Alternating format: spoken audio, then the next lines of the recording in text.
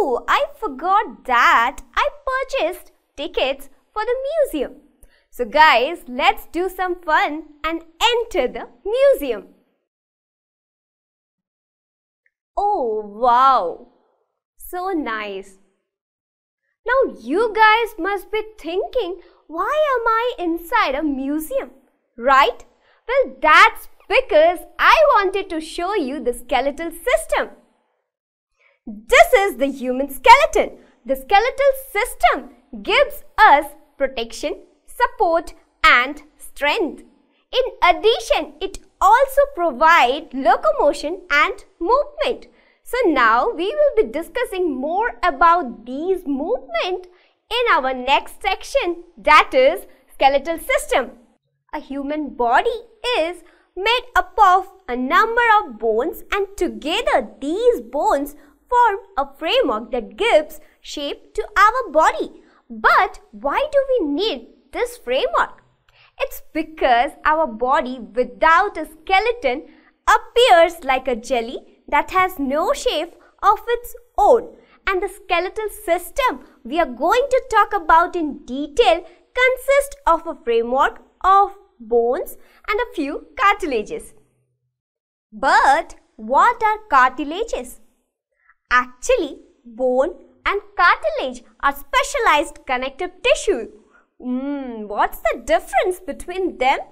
If we look at the difference between them, then the bone has a very hard matrix due to calcium salts in it, while the cartilage has a slightly pliable matrix due to chondroitin salts. Skeletal system has a significant role in the movement shown by the body. But how? Let me give you some examples. Just imagine chewing food without jaw bones and walking around without limb bones. It is so difficult, right? And these jaw bones and limb bones are all parts of our skeletal system which provide shape and support. Now we know the importance of this system. Let us look at the different parts of this system.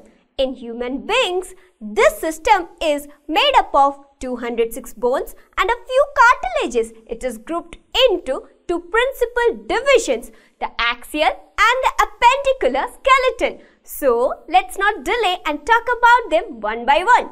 Let's start with axial skeleton. Axial skeleton comprises 80 bones distributed along the main axis of the body.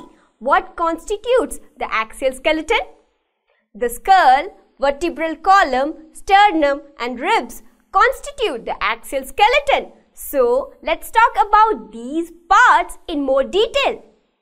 The skull is composed of two sets of bones, that is cranial and facial. In total, there are 22 bones that comes under the skull. How are these bones arranged?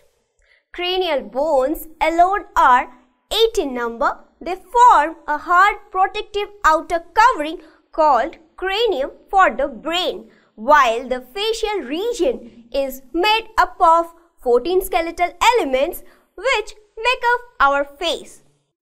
In addition, we can also see a single U-shaped bone present at the base of the buccal cavity called hyoid. Each middle ear contains 3 tiny bones. They are malleus, incus and stapes. These are collectively called ear ossicles. The skull region articulates or joins with the superior region of the vertebral column with the help of 2 occipital condyles. For this reason, the skull is said to be dicondylic.